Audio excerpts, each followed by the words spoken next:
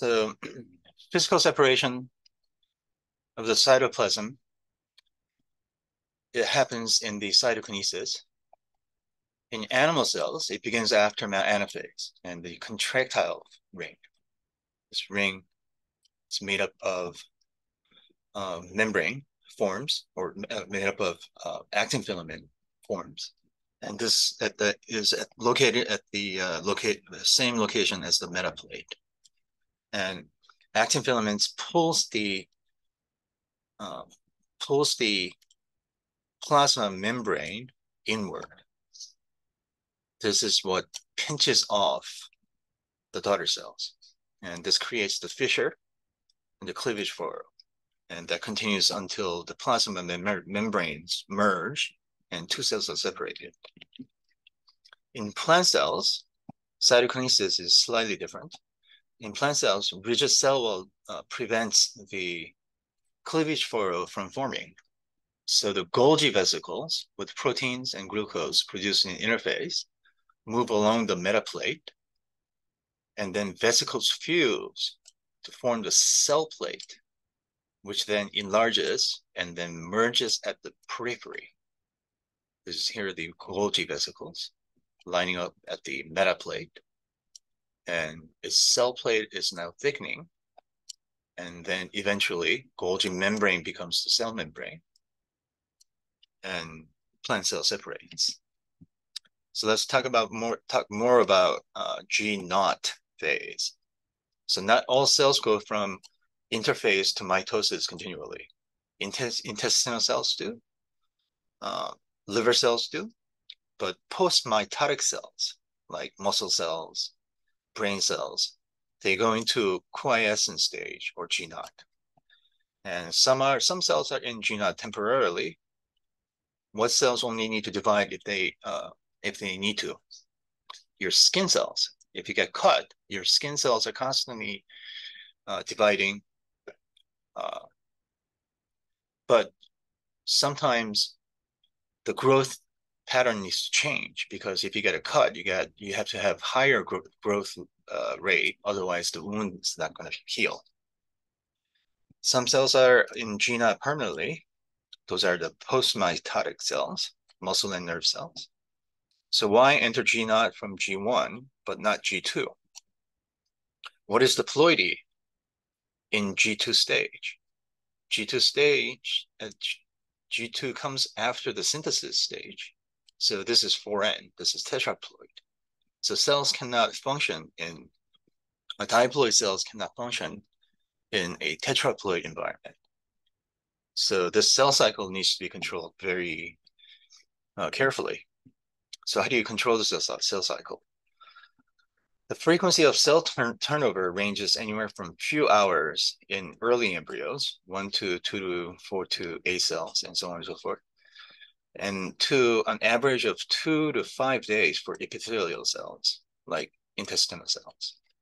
And for lifetime would be in G0 by cells that are in brain, muscle neurons, and muscle cells, or post-mitotic cells. So time spent in each phase of the cell cycle also varies. 24 hours for fast dividing cells in culture. For cells like that, G1 phase lasts about 11 hours. And the timing of cell cycle is also controlled by internal and external factors.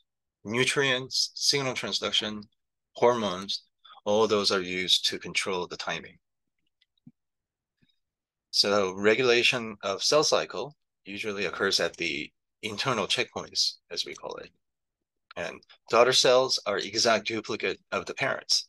Any mistakes in duplication or distribution of the chromosomes will be passed on to the new cells.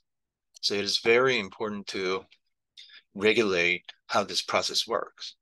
And the checkpoints stops. The mistakes at cell cycle at the end of G1 stage, G2 to M transition, and during the metaphase. So this is the G1 checkpoint, restriction point. Here's the G2 checkpoint. And here's the M metaphase checkpoint. So let's talk about the first checkpoint, G1 checkpoint. This determines if all conditions are favorable for DNA replication. It's also known as the restriction point, and this is the point where cell division becomes irreversible. If you pass the G1 checkpoint, then you go through the synthesis. And then if you go through the synthesis, you have to go through the mitosis. And this checks for adequate reserves and cell size. And it also checks for the damages to the DNA at G1 checkpoint. And cells that do not meet this requirement will not be released into the synthesis phase. So what does G2 checkpoint do? G2, remember, cell is currently at 4N or tetraploid. G2 checkpoint bars the entry into the mitosis. Cell size, protein reserves are checked, but most important part of G2 checkpoint is making sure that all chromosomes have been replicated and the replicated DNA is not damaged. Then what does the M checkpoint do? Metaphase checkpoint. This occurs at the end of metaphase stage. And this is also called the spindle checkpoint. And this has to check if all sister chromatids are correctly attached to the spindle microtubules. And that makes sense because if it's not, that means mitosis will not separate the sister chromatids. Sister chromatid separation is irreversible. So each pair must be anchored and they must be separated. What happens if this fails? Have you heard of non-disjunction, trisomy 21, Down syndrome? That's a condition that arises from failure of separating chromosomes. And other failure in regulation can cause diseases, and most common cause for cancer is uncontrolled cell division. And what happens is that mutation causes some faulty protein that participates in that regulation of cell reproduction. Sometimes very minor mutation can allow subsequent mutation to occur more readily. It depends on which protein, which function is being disrupted. Uncorrected errors, mutations, are passed on and accumulate in each generation of cells, and which causes more non-functional protein to appear. And eventually, the growth rate of cells with mutations increase beyond the normal cells, or you have cancer. So what is a proto-oncogene? The genes that code for positive cell regulators are the proto-oncogenes. If these are mutated to gain a function, then they become the oncogenes or cause cell to become cancerous. So the proto-oncogene is the positive regulator of cell cycle, that it must have gain of function mutation to become an oncogene. So if mutation allows a CDK or cyclin-dependent kinase involved in cell cycle regulation to fail at one of the checkpoints, then the mutated cell moves on to cell division. So any gene that regulates the cell cycle can be mutated to override the checkpoints. And then that gene becomes the proto-oncogene. And most proto-oncogenes are discovered in cancers. And once this proto-oncogene is mutated, then it becomes the oncogene. Positive regulators of cell cycle is mutated to become more active. This is what gain of function mutation is. Then there are the tumor suppressor genes. Tumor suppressor genes are the opposite of proto-oncogenes, and these are the negative regulator of cell cycle. And these prevent uncontrolled cell division. RB1, P53, P21, they all block the progression of cell cycle. And RB1 does this by blocking G1 progression. What is blocked? DNA synthesis is being blocked. P53 blocks mutation itself. It's a master regulator. It recruits DNA repair machinery, and it turns on P21. And the P21 also blocks G1 to S progression. So here's a normal P53.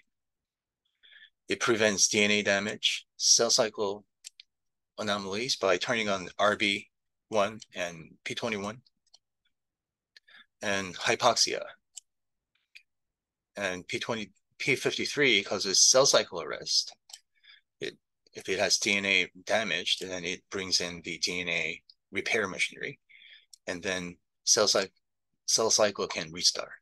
Or if it cannot be repaired, then it programs the apoptosis to occur.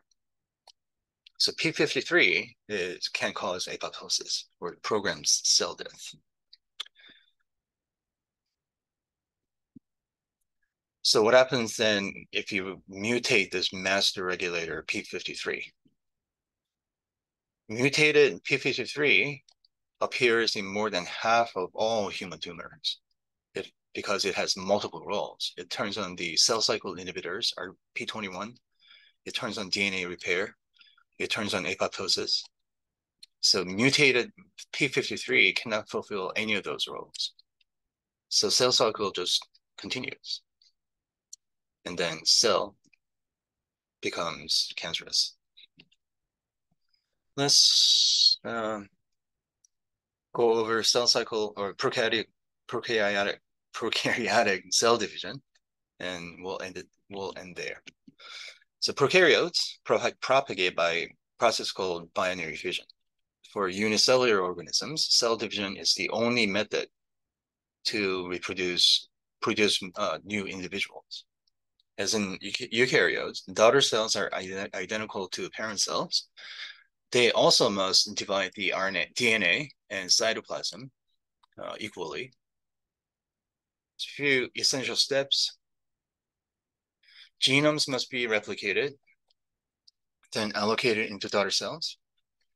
Cytoplasm must have machinery to sustain life in new cells. That's why it is important to divide the cytoplasm equally between the daughter cells. In bacterial cells, the genome is a single circular molecule. There's no need for mitosis, just replication and division. And binary fission continued. So here's the origin of the replication for the circular DNA shown here. And this is the nascent DNA synthesis. It just is, and these are FITZ or FITZ proteins. Then after DNA replicates, cells begin to elongate, and the FITZ proteins migrate towards the midpoint of the cell. And then duplicated chromosomes separate, and these FITZ ring forms around the midpoint of the chromosome, or midpoint of the cell, causing a cleavage furrow. Then FITZ proteins direct the formation of the septum, which is what actually separates these two daughter cells. When septum is completed, cell pinches off in two, and that causes birth of two daughter cells.